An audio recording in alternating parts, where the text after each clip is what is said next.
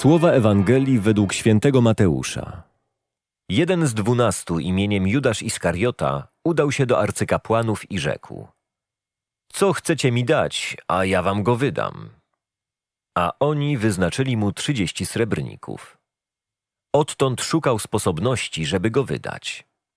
W pierwszy dzień prześników przystąpili do Jezusa uczniowie i zapytali go: Gdzie chcesz, żebyśmy ci przygotowali paschę do spożycia?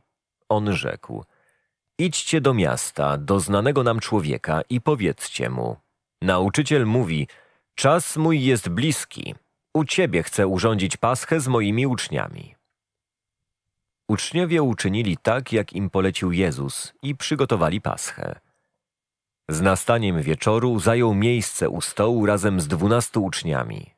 A gdy jedli, rzekł: Zaprawdę powiadam wam, jeden z was mnie zdradzi. Zasmuceni tym bardzo zaczęli pytać jeden przez drugiego: Chyba nie ja, Panie. On zaś odpowiedział: Ten, który ze mną rękę zanurza w misie, on mnie zdradzi. Wprawdzie Syn Człowieczy odchodzi, jak o nim jest napisane, lecz biada temu człowiekowi, przez którego Syn Człowieczy będzie wydany. Byłoby lepiej dla tego człowieka, gdyby się nie narodził. Wtedy Judasz, który go miał zdradzić, rzekł: Czy nie ja, rabbi? Mówi mu: Tak jest, ty. 30 srebrników to niewielka suma. To około 324 gramy srebra. Za ich wartość Judasz mógł kupić parę sandałów lub litr oliwy. Tyle wart był niewolnik w czasach Mojżesza, kiedy to spisano prawo obowiązujące Izraelitów. Kiedy więc czytamy ten fragment Ewangelii, musimy mieć świadomość, za jak niewielką cenę został sprzedany Jezus. Judasz potraktował go jak niewolnika, jak swoją własność. W ten sposób spełniły się starotestamentalne proroctwa mówiące o Mesjaszu, zapisane w księdze proroka Zachariasza. Tam Bóg żali się, że w oczach Izraelitów Bóg ma tak niewielką wartość. Dziś zadajmy sobie pytanie, jaką wartość w moich oczach ma Bóg. Dokładnie pokazuje to nasza codzienność, kiedy wybieramy serial telewizyjny zamiast modlitwy, chwilę przyjemności i rozrywki zamiast lektury Pisma Świętego.